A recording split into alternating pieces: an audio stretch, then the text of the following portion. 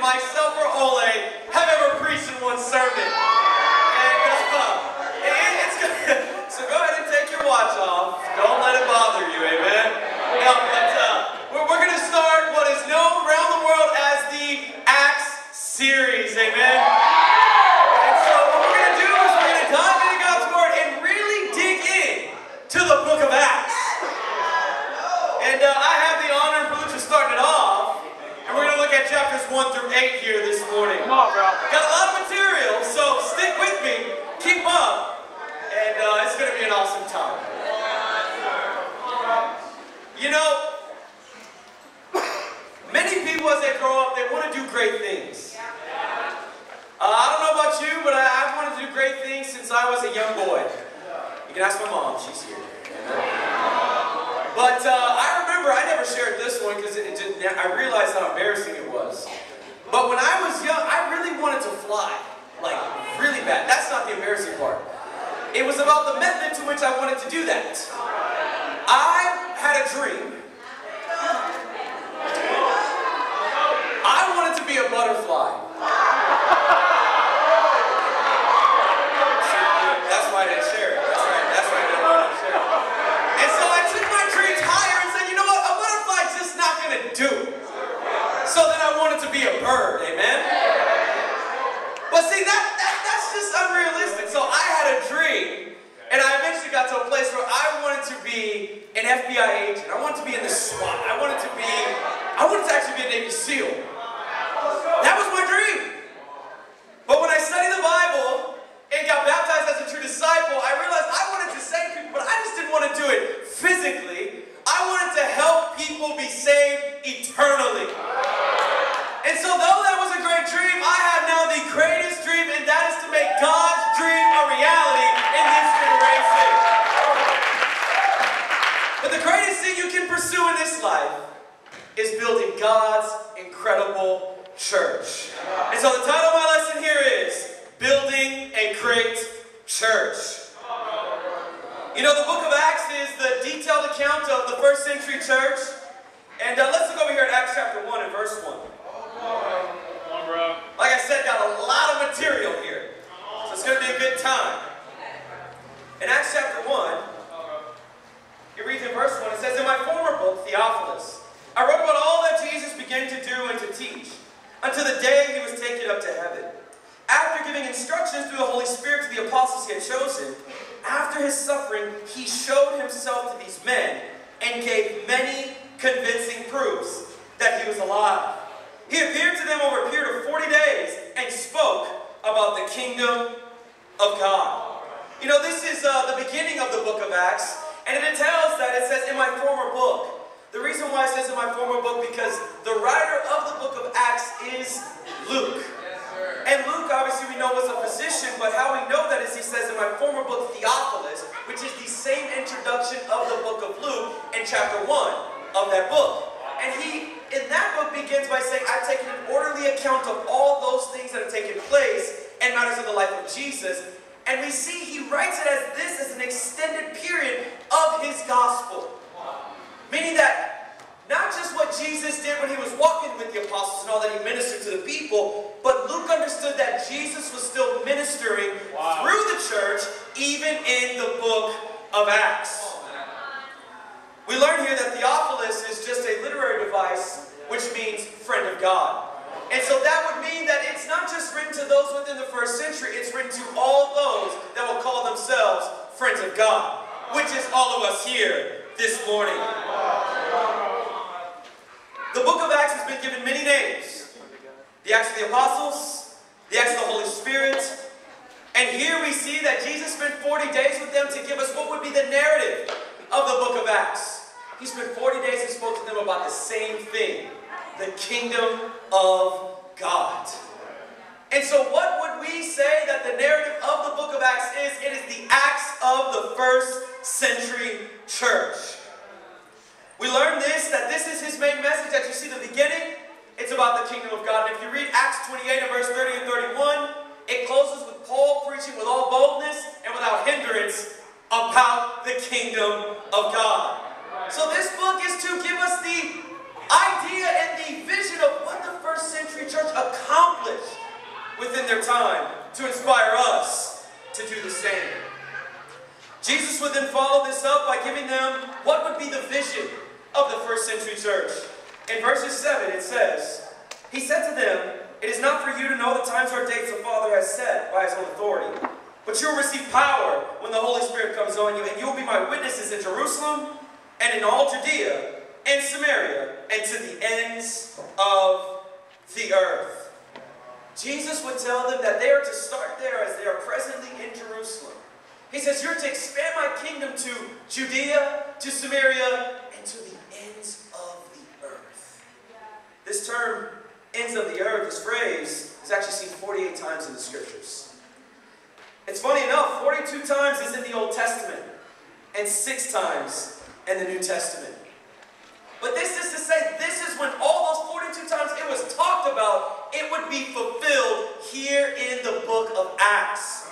Showing us that all 28 chapters of the book of Acts, as we study them all, I'm going to do chapters 1 through 8, not the whole book, amen? We're not going to do 1 through 28 today, but just chapters 1 through 8. But it's to give us the expansion from Jerusalem all the way to Samaria.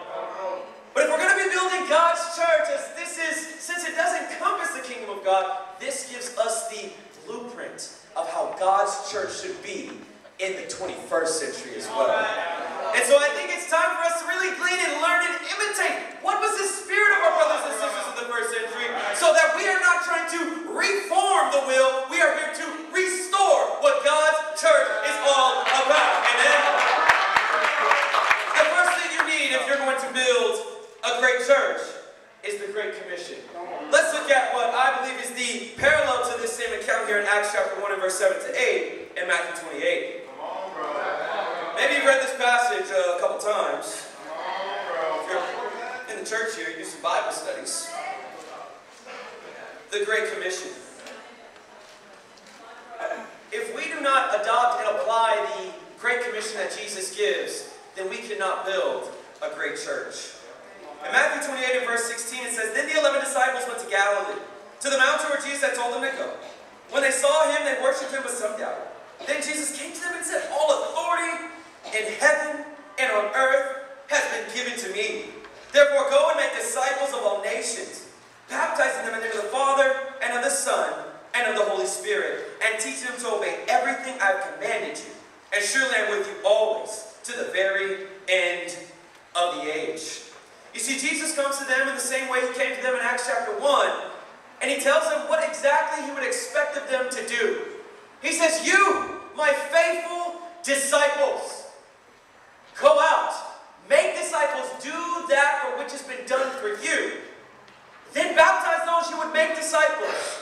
Then teach them to obey everything I have commanded you." And he says, "In accompanying with that, I will be with you always to the very end of the age." Isn't it just awesome to see the promise of God from his word, that if we do his will, he will not be around us. He will not just be, in agreement with us. He will be with us. And I see in the Metro Coast, God has been with us. But it's not because we're special by personality. It's not because we have an extra zeal added to the church. It's because we're obeying the will of God. Amen? But see, talking about changing the world in our generation cannot be something we simply talk about. It has got to be what we are all about. Now here's the thing, how do you know if you are part of God's great church and you are doing the Great Commission? You actually have a plan to do so. And here in God's church, we are not just talking about world evangelism and getting to the ends of the earth. We actually have a plan to get to the ends of the earth. We have what's called the Crown of Thorns Project. It started back in 2006 when the church here in LA had just begun. And Kim and some of the major leaders in the church decided, hey, you know what? We cannot be all talk. We have to walk the walk. And so it started with one church here in LA, and now we are over 170 churches, 66 nations, from 42 disciples to over 11,000 disciples in the world. It is so awesome to be a part of a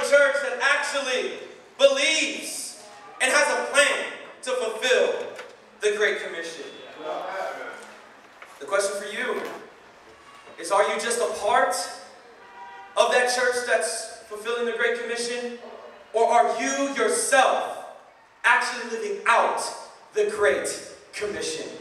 See, the Bible would teach us here that we should have a global vision, but we still have to act locally. And so as I share my faith, I'm not just thinking about, well, they're going to do it all over the world. I've got to do it in my own life. It was so awesome to hear as good news from the EMC over in London that our dear sister, the women's ministry leader for the Southland, she reached out to a gal that was the first baptism in Belgium, amen? When we act locally, we make an impact globally. So how's it going for you?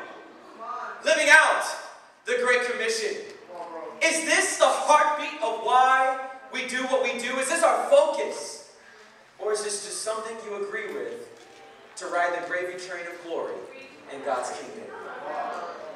The question I would ask us to put upon ourselves when it comes to the Great Commission, if everyone was like me, what kind of church would this be? When you have the Great Commission, you need to accompany with that the great message. Acts chapter 2.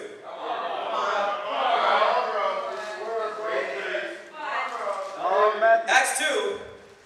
And we see here that they're in Jerusalem, and as Jesus told them to wait for the Holy Spirit to come on them with power, we see that in Acts 2, at the day of Pentecost, that the Holy Spirit would ascend in the room for which they are staying. And it says a violent wind comes in, shakes the whole house. And it says a ball of fire came to rest on each of the apostles' heads. And they begin to speak in other languages. And this was their message when the power of the Holy Spirit came upon them. In Acts 2 and verse 22, it says here, Men of Israel, listen to this. Jesus of Nazareth was a man accredited by God to you by miracles, wonders and signs, which God did among you through him, as you yourselves know. This man was handed over to you by God's set purpose and foreknowledge, and you, with the help of wicked men, put him to death by nailing him to the cross. But God raised him from the dead, freeing him from the agony of death, because it was impossible for death to keep its hold on him. And you have to imagine the moment that we're setting ourselves in right here. This is the Apostle Peter, who 50 days before this moment was literally cowering at proclaiming Jesus as his rabbi in the presence of slave girls. Meaning he was full, not of faith in the Holy Spirit, but full of cowardice in that moment. Instead of taking the opportunity to proclaim and stick to his word, for which he said in Matthew 26 and verse 31 that he would be willing to go to death with Jesus, he backs down from his convictions. But 50 days later, and we know from John 21 that Peter was restored by Jesus himself and reinstated to his position. Peter, being given the keys to the kingdom, he stands before what would have been upwards of 2.5 million people. So maybe just a little bit more than a couple of slave girls. And instead of backing down, he preaches with full conviction and he proclaims the resurrection of Jesus Christ. You know, I believe many of us can relate to Peter's story.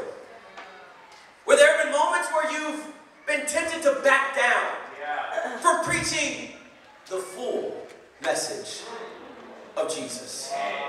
You know, the gospel has been so obliterated and contorted to fit what would be our itchy ears would want to hear. People have made the gospel all about everybody's accepted. You don't have to change. The gospel has been twisted to where you can fundamentally find whatever church you want to be a part of. To where there are churches now where they don't even have a lesson. They simply have a service filled with singing. Now, singing is awesome, amen. Amen. We got to sing our hearts out here, amen. And like the song leaders, we got to learn some new songs, amen. But the full gospel is not just about singing and praises to God. It's about hearing the convicting, inspirational, zealous word of God and responding to it. You know, many times you can be tempted to only talk about the positive parts of the gospel. But Peter said, you, with the help of wicked men, put Jesus to death. You are responsible for the death of the Messiah. He laid upon them the bad news before he presented them with the good news. You know, many times we just want the good news. But we understand that we can take those things for granted when you don't understand what you could have received instead. I mean, if this was the Old Testament, I wouldn't be up here preaching the word. I'd have a sacrificed lamb here, and I'd have hyssop branches, and I'd be spraying blood everywhere right now. And we couldn't be appearing before the presence of God, as we understand the scriptures teach. We'd only be able to come before God once a year. They could only come before God once a year. But for us here in the 21st century, because of the sacrifice of our Lord, we get to appear before God every single day if you are a sold out disciple of Jesus. Are you grateful for the message? He then goes on to proclaim the great message in verse 29. He says, brothers, I can tell you confidently that the patriarch David died and was buried, and his tomb is here to this day. But he was a prophet and knew that God had promised him on oath that he would place one of his descendants on his throne. Seeing what was ahead, he spoke of the resurrection of the Christ, that he was not abandoned to the grave, nor did his body see decay. God has raised this Jesus to life, and we are all witnesses of the fact. You see, Peter here goes on to preach that the resurrection of Jesus Christ proves that he is the Messiah, the Savior of the world. Because not only did he conquer this life, but he conquered the very thing that would call life quits. He conquered death. And he takes those keys of death and he hands it to every disciple and says, now use it as the very weapon against the forces of darkness. All the faithful 11 disciples. As we know in Acts chapter 1, 12 to 14, Matthias replaced Judas because he killed himself. But all the faithful died martyrs' deaths. They died for the message. This was not something they just believed in. This was their eyewitness account.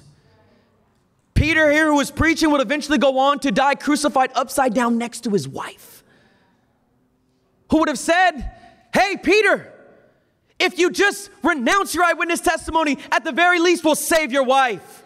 History would tell us that his wife would look over at him and say, Peter, I'm already saved. They would die. You would have Thomas, doubting Thomas, who would go on to preach from the cross, not being crucified with the normal nails and the wrought iron nails in his wrist, but he would be crucified with ropes, prolonging the process of crucifixion. History would tell us that he preached 3 days from the cross. Bartholomew, he was not crucified in an ordinary way. He was skinned alive and then crucified. You had first century brothers and sisters that had their kids possessed from them, dipped in cow's blood, sent into the arena to be chased around by lions while they watched. Christians were burned at the stake. This was all for the message of Jesus Christ, that he actually died and he resurrected. It's very emblematic of 2 Corinthians 5 and verse 13 to 16, where Paul says, I am compelled. And why does he say he's compelled? Because he's convinced that one died for all and therefore all died. So how do you know when somebody's convinced Jesus died for them? Because the message is not just something they believe in, it's something they preach in and out every single day of their life. When you look at the tomb of Buddha, his grave holds his bones. When you look at Confucius, his grave still holds his bones. When you look at the tomb of Muhammad, his grave still holds his bones. When you look at even the tomb of Abraham, and the bones are still in there. But when you look at the tomb of Jesus Christ, the tomb is empty. That's why I come here to church every Sunday, amen? What would be the application of the message? Verse 36. Therefore, let all Israel be assured of this. God made this Jesus whom you crucified, both Lord and Christ. When the people heard this, they were cut to the heart and said to Peter and the other apostles, brothers, what shall we do? Peter replied, repent and be baptized, every one of you, in the name of Jesus Christ for the forgiveness of your sins, and you will receive the gift of the Holy Spirit. The promise is for you and for your children, and for all who are far off, for all whom the Lord our God will call. With many other words, he warned them and he pleaded with them, save yourselves from this corrupt generation. Those who accepted his message were baptized, and about 3,000 were added to their number that day. The response of those that heard the message was simple. Brothers, what shall we do? I pray that after you leave here, you have one simple question to ask. What do I got to do to be saved? I believe what's permeated our generation is a great spiritual insecurity, where people don't fundamentally know the way to follow Jesus. And so they simply adopt what their parents have taught them, but they never ask the questions for themselves. What was the message of Jesus Christ? Instead, they just assume that those who told them were correct instead of studying it for themselves. We see the message was not just believe and be saved. It was not pray Jesus in your heart and be saved. It was not you were saved by anything alone, but you were saved by the blood of Jesus Christ when you repent and get baptized, every one of you, for the forgiveness of your sins.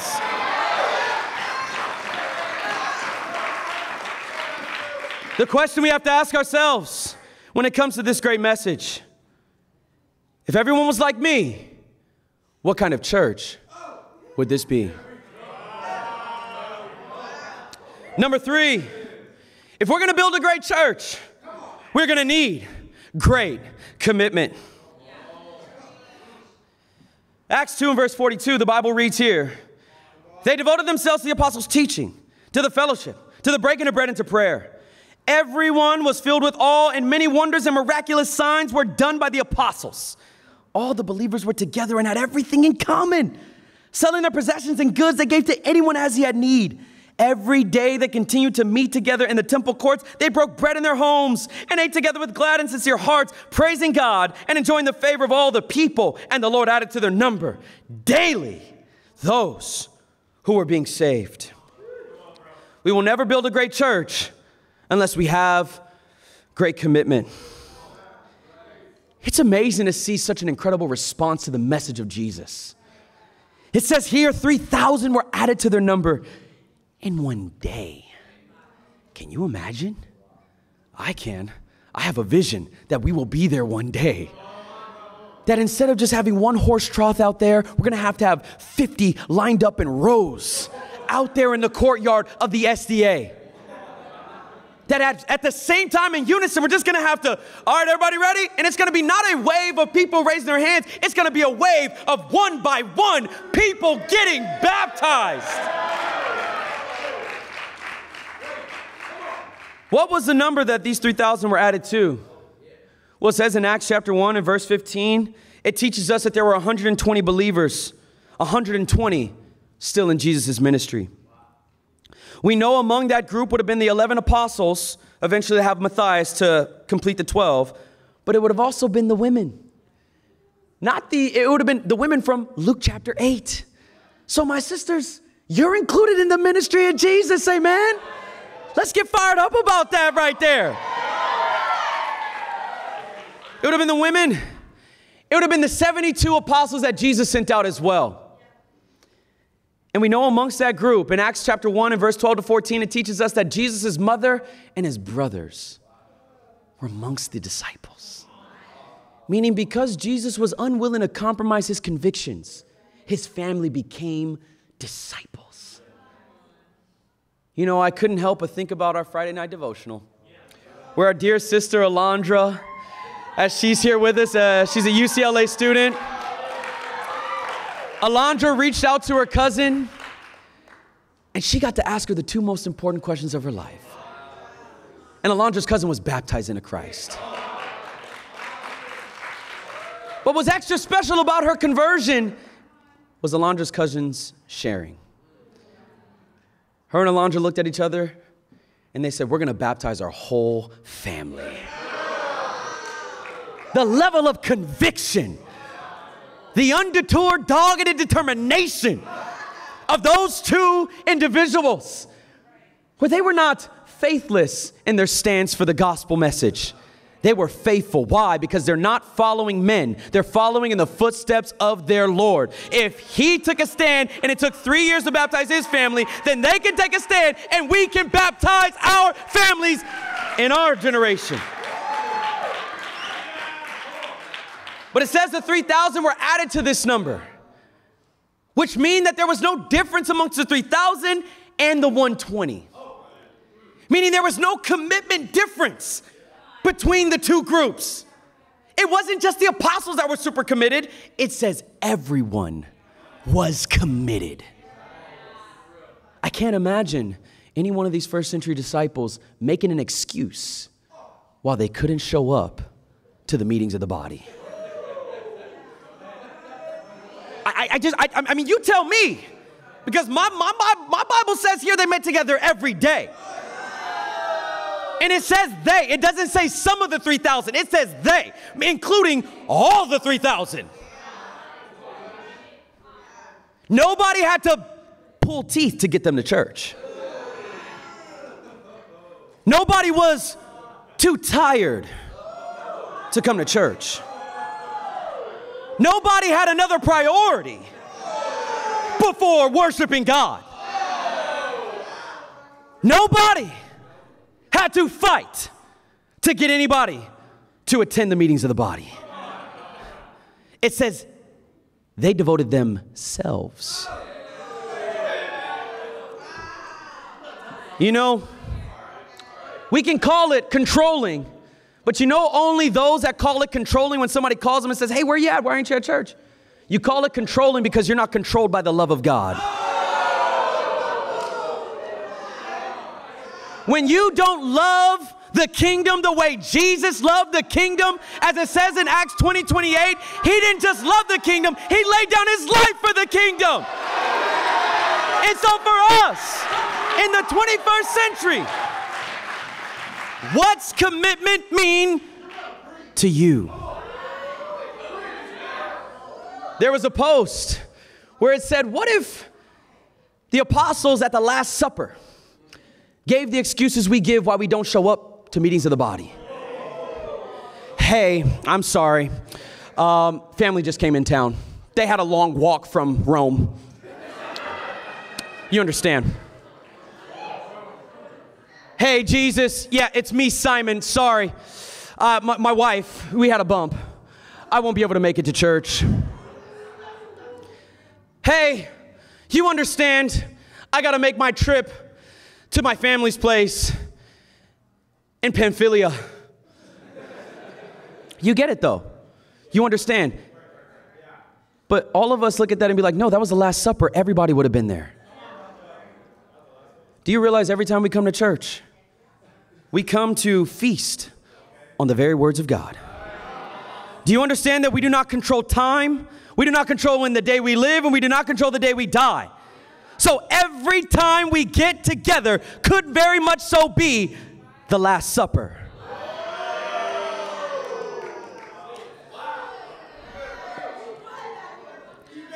What did this commitment produce? We begin with them as 120. 3,000 were added. It goes on in Acts 4. It says that it became 5,000 men. Christianity's for men. You see, now in our generation, you go into churches and you see two demographics, women with kids and older folks, and very few men. Because when you take out the conquest of Christ, you take out the demand of conquerors to be a part of that conquest. But here in God's church, we are not just trying to be part, we're here to take over as conquerors for Christ. But the church spread like wildfire.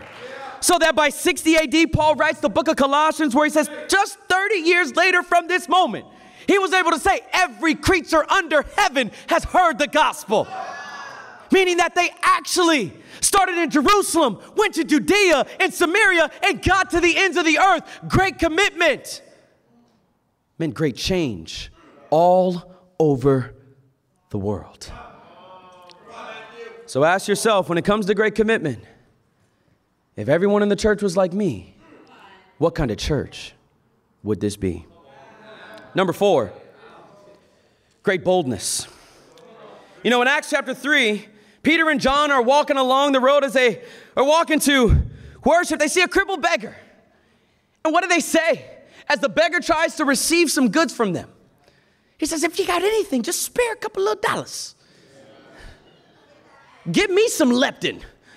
I want the 1/8 of a penny right now. That's what the cripple was looking for. But what does Peter and John say? Look at us. I don't think that was like a command, like a rebuke. I think he was like, dude, I look broke. I ain't got nothing for you. I'm wearing the same sandals that they haven't worn out now. They haven't worn out, just like Jesus promised. But I'm wearing the same sandals I started with when I was walking with Jesus. But we learn here that even though after they perform this incredible miracle that they're questioned by the authorities. And Peter responds in chapter 4, in verse 8, it says, then Peter, filled with the Holy Spirit, said to them, rulers and elders of the people, if we're being called to account today for an act of kindness shown to a cripple and are asked how he was healed, then know this, you and all the people of Israel, it is by the name of Jesus Christ of Nazareth, whom you crucified, but whom God raised from the dead, that this man stands before you healed. You know, Peter could have easily left out the most convicting part of the message, that the authorities to which he was presented to were the very authorities that killed Christ.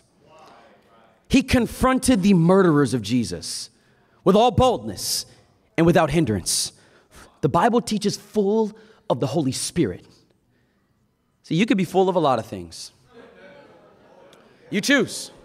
Full of lies, full of cowardice, full of faithlessness, or you could be like Peter, full of the Holy Spirit, and so preach the word of God boldly. It says the Bible would teach in verses 12 to 13 that the authorities for which they were going to kill Peter were stopped in their tracks by the sheer shameless audacity of Peter. That they were taken aback and says, this guy's courageous, but he's also unschooled and ordinary. And we know from the Greek word ordinary means idiote, which is where we get our English word idiot. She says, even though this guy is an unschooled idiot, that's the Bible, amen?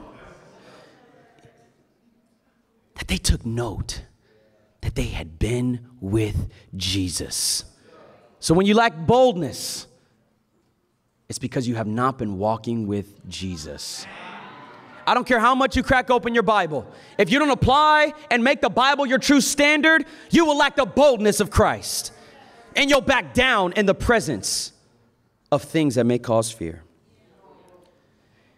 You see, thankfully, Peter obeys God and not these religious leaders.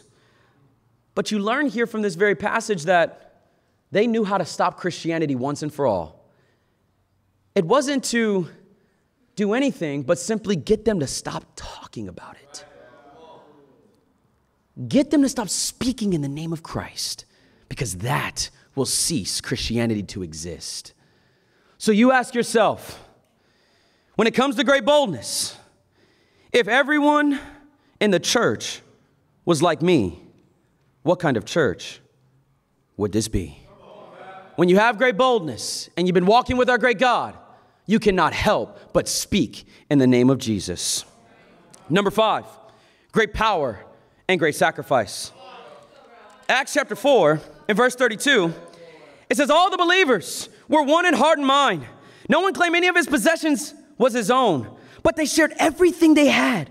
With great power, the apostles continued to testify to the resurrection of the Lord Jesus, and much grace was upon them all. There were no needy persons among them. From time to time, those who own lands or houses sold them, bought the money from the sales, and put it at the apostles' feet. And it was distributed to anyone as he had need. Joseph, a Levite from Cyprus, who the apostles called Barnabas, which means son of encouragement, sold a field he owned and brought the money and put it at the apostles' feet. What a powerful depiction of our first century brothers and sisters, because it shows where their heart was. It was in the mission. Their heart was for God's kingdom. Their heart was for God's people. It teaches that the apostles continued to speak powerfully in the name of Jesus. But what accompanied that great power was great sacrifice. It says it as if it was just the common thing to do. It says from time to time. So in passing, it wasn't a special situation. People sold land, they sold homes, and they gave up their possessions. For what purpose? To sustain the needs of God's kingdom. It says they gave to anyone as they had need. You know, I think it's special how selfless our first century brothers and sisters were. Some sold houses and they trusted God, and so they trusted people. They laid their sacrifice at the feet of the apostles. These are just men like you and me. And they laid their sacrifice before them and said, do what you will be led to do by God's Holy Spirit. Give to all those who have need. You know, I think it's incredible because these are the same individuals that literally were displaced from their homes. They did not go back to the places for which they came to celebrate in Jerusalem. The scriptures teach here that they stayed in Jerusalem.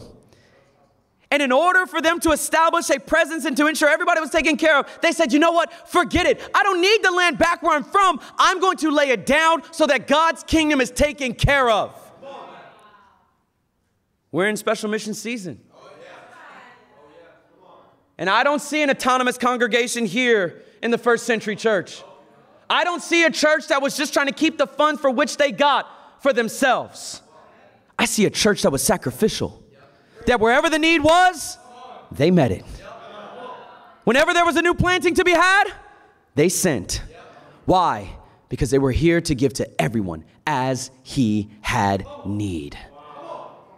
So where's your heart for special missions?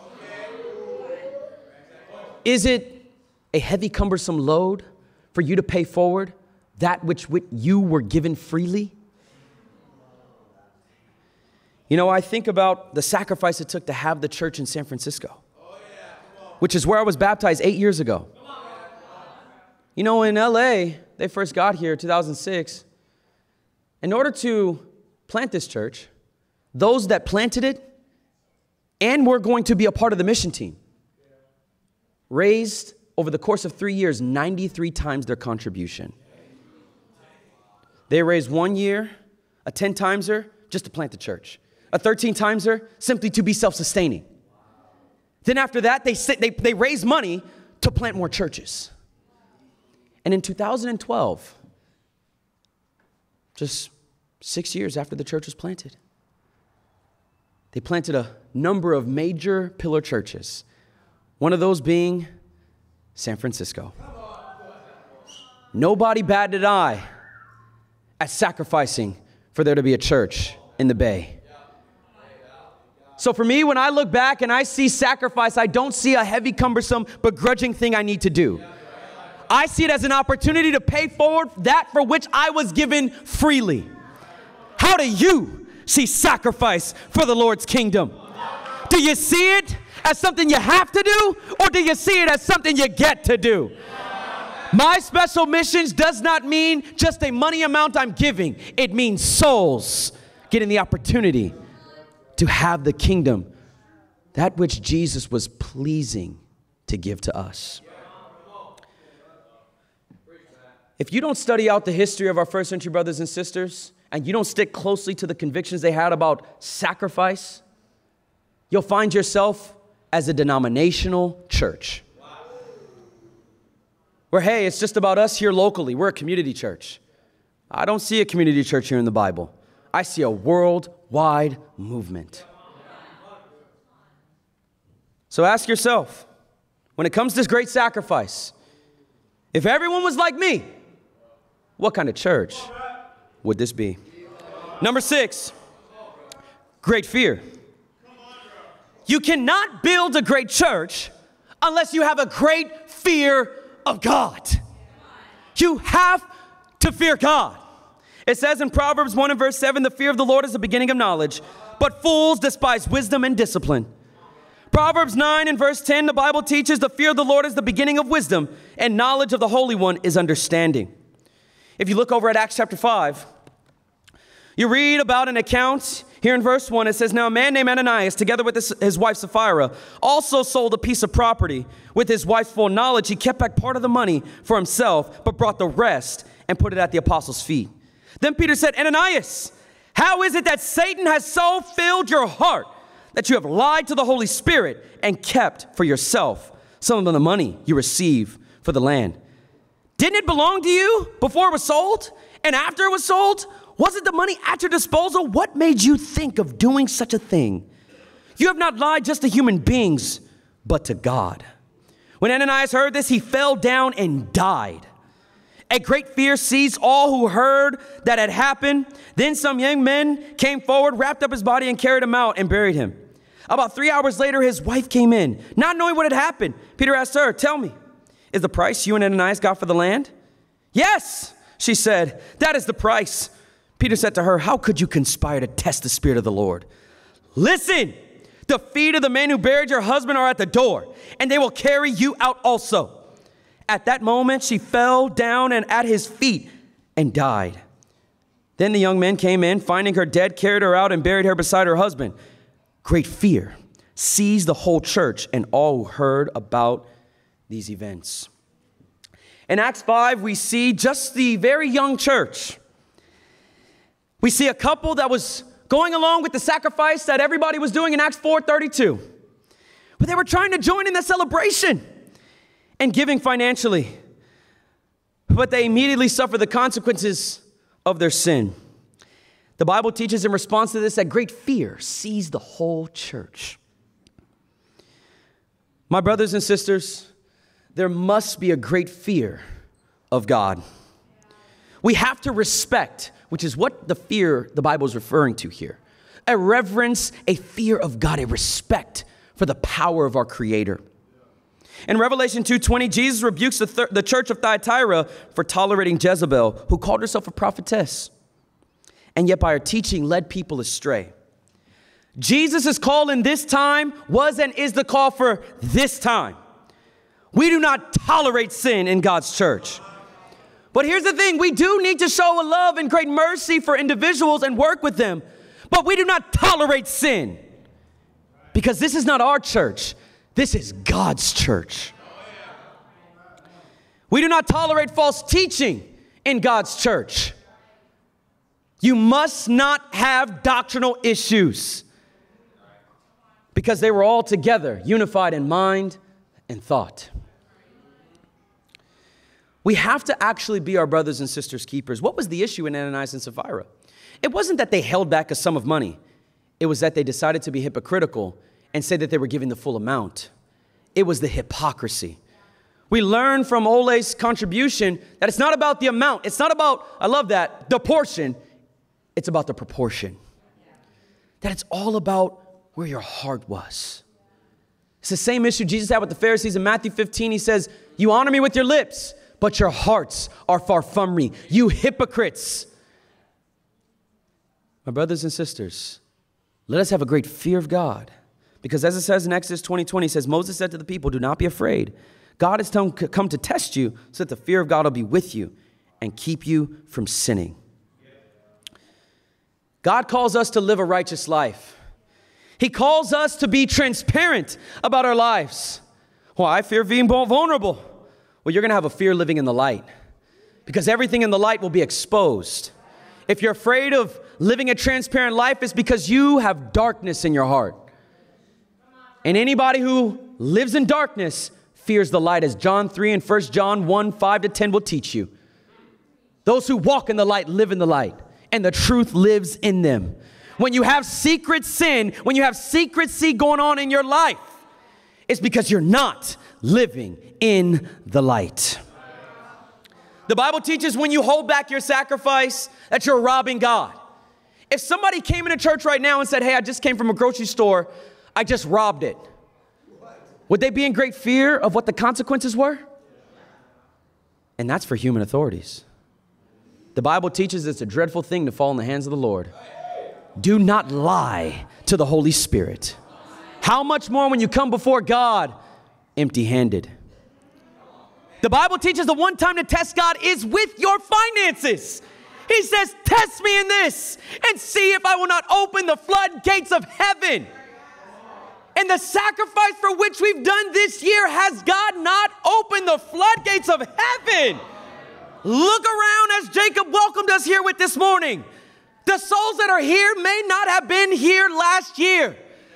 But that was not by our own will and strength. That was by our sacrifice and our Lord blessing the sacrifice of our hands.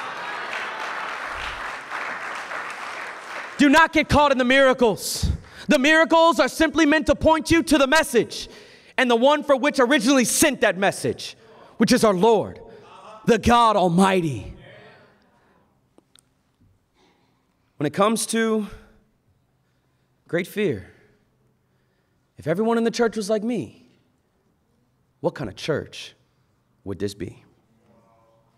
Number 7, great leadership.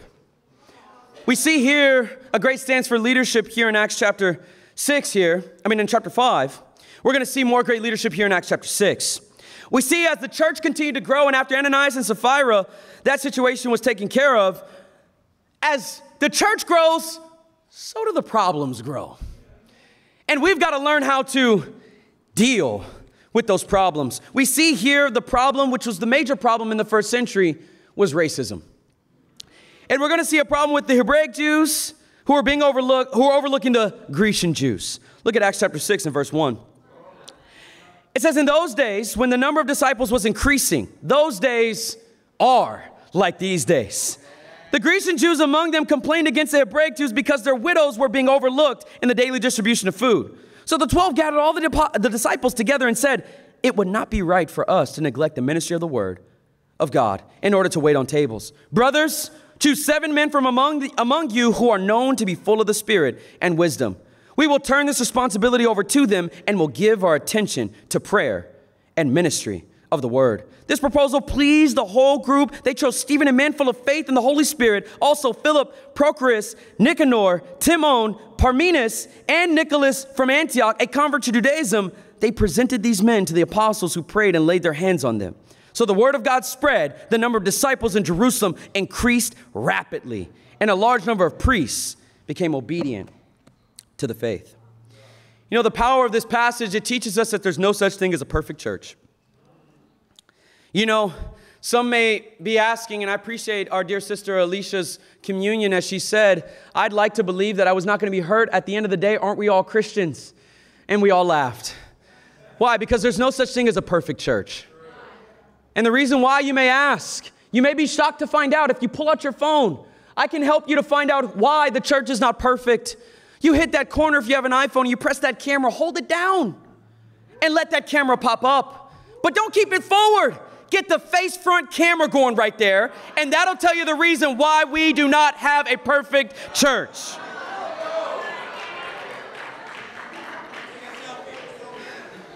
That's the only time you should really be taking selfies, amen? Amen. Narcissism, amen? But have you ever felt yourself in a place where your needs were overlooked? Amen, it happens.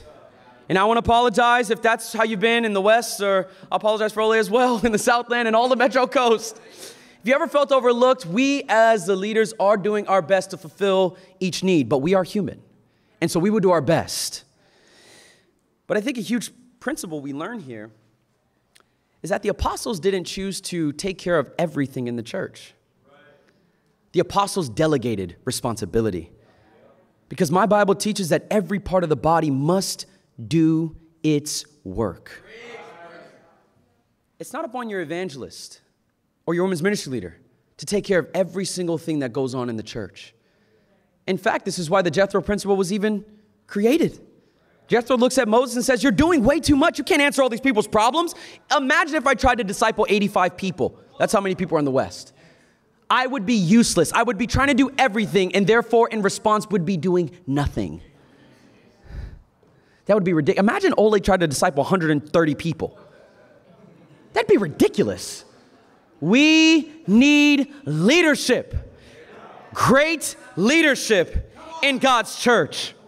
There are many needs. It's not just being a Bible talk leader is the only need in God's church. We have counters that are needed for administration. We have more shepherds. We need more shepherds. We need those who have a shepherd's heart. We need those that are willing to serve for Kids Kingdom. You know, it saddens me, the heart that I've come across for those unwilling to serve our kids' ministry. Many people have thought of themselves, like Romans 12 says, more highly than they ought. That somehow you're above even Jesus, as Jesus teaches, bring all the little ones to me. His heart was for the kids. And you want him to have that same tender heart for you, but yet you won't have that for the little ones in God's kingdom. That is not childcare going out over there. That is Kids Kingdom. That is the future of God's kingdom. Many of you brothers want to be an evangelist, but you're unwilling to serve. You know how you tell the difference between a leader and a dictator? One sees leadership and servitude as stark contrasts, while the other can't tell the difference. You want to lead? Your leadership is equivalent to how much you're willing to serve. And not serving publicly. Ole and myself, yes, we're the preachers for the Metro Coast, but that's not the only position that's needed. We need servants of all kinds. We need those that are not voluntold to serve. We need those that are raising their hand and saying, this is God's kingdom. How can I be of service? In fact, what you came to right now was not the time of giving to you. It was a time for you to come to give. It's time to serve God's kingdom. God's kingdom is like a bus. Imagine if the bus breaks down and it's time to keep the bus moving. But everybody in the ministry just wants to fill up a seat. Now here's the thing, don't get it twisted. There are some that really need to just stay seated. And they need to just rest. They've lived their life. They fought. Their bodies are more frail than what they're even used to. And they need to stay on the bus. But for those who are able-bodied, for those who can actually give, for those who actually have the bandwidth, and I'm not talking about what you think your bandwidth is. I'm talking about what the Lord calls you to have. It is those that need to get their rear behinds off the bus. Get behind the bus and push the bus, because this is God's kingdom. And without us, the God's kingdom does not continue to move. We need to delegate responsibility. We need people asking for how to serve. You know what's funny? When the presence of God was going to be amongst the Israelites within Moses' time, Bezalel and Oholiab said, it is far too much that has been given to us. Tell the people to stop giving. We need that problem here in the 21st century. Where many people are coming up to Ole and myself and the many ministry leaders, and it's overwhelming how much people are desiring to do something for God's kingdom.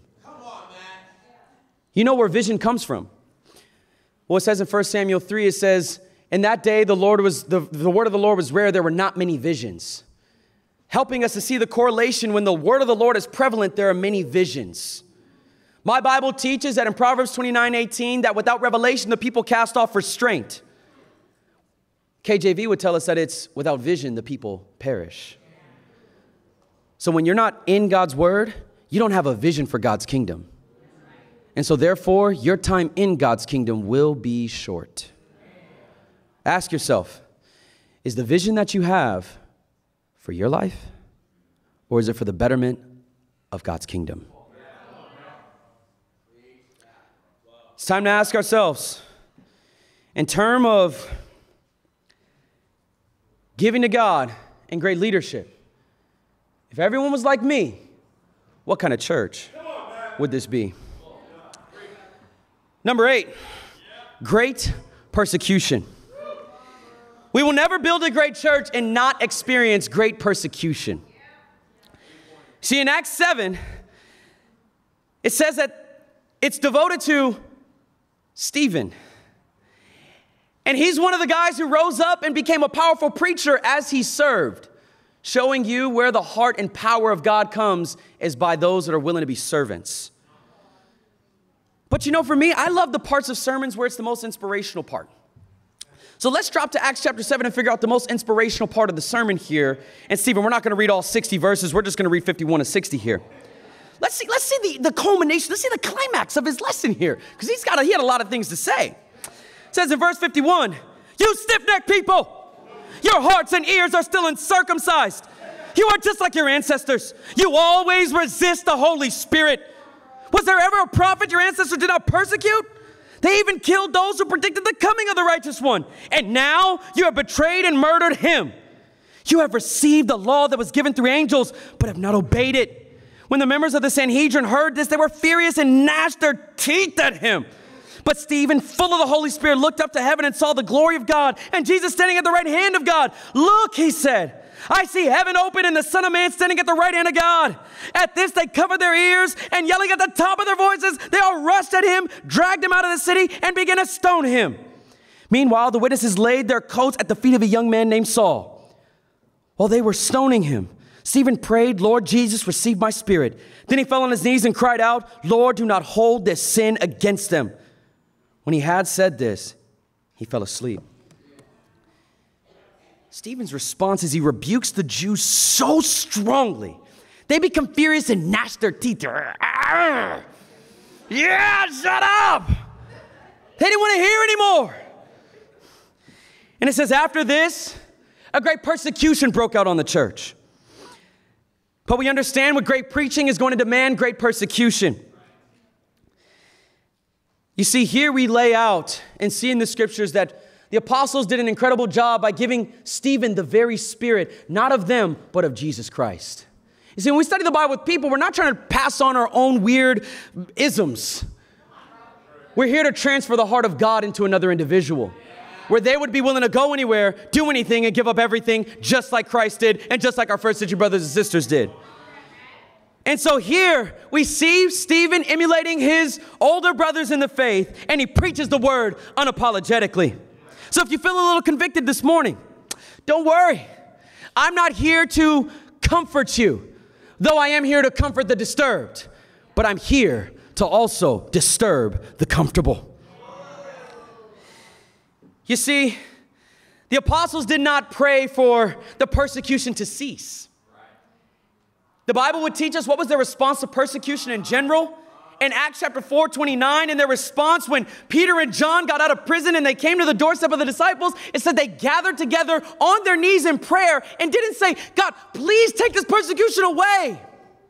Because John 15:8 says, if they hated me, they'll hate you. So this was not something that they were repulsed by. This was something they were validated by. And so instead of praying to find a way out of being persecuted, which some people try to find a way out of walking with Jesus and not being persecuted. When my Bible teaches in 2 Timothy 3:12, it says, those that live a godly life in Christ Jesus will be persecuted. There's no way to do Christianity better than Christ. If they persecuted him, they're going to persecute you also. When you preach God's great word, you're going to receive great persecution. But here, if a church is not receiving persecution, can you say it's the church in the book of Acts? You can't. And so we're not trying to be your nice community church here in Hawthorne. We are here to be Jesus' revolution in the 21st century. We have had enough with soft-core Christianity. This is not hometown buffet. If you don't like the Word of God, then you can walk out those doors. Because here, we're going to preach the Word of God, persecuted or not.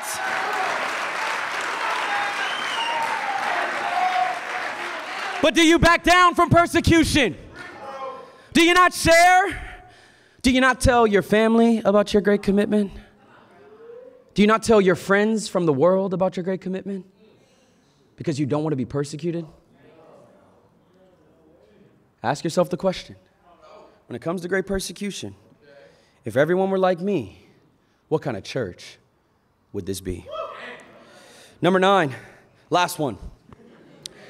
Great joy.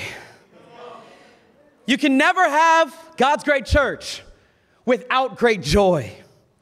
The Bible teaches here in Acts chapter 8 and verse 1. Let's look over there. It says in verse 1, it says, on that day, a great persecution broke out against the church at Jerusalem, and all except the apostles were scattered throughout Judea and Samaria. Godly men buried Stephen and mourned deeply for him. But Saul began to destroy the church, going from house to house. He dragged off men and women and put them in prison.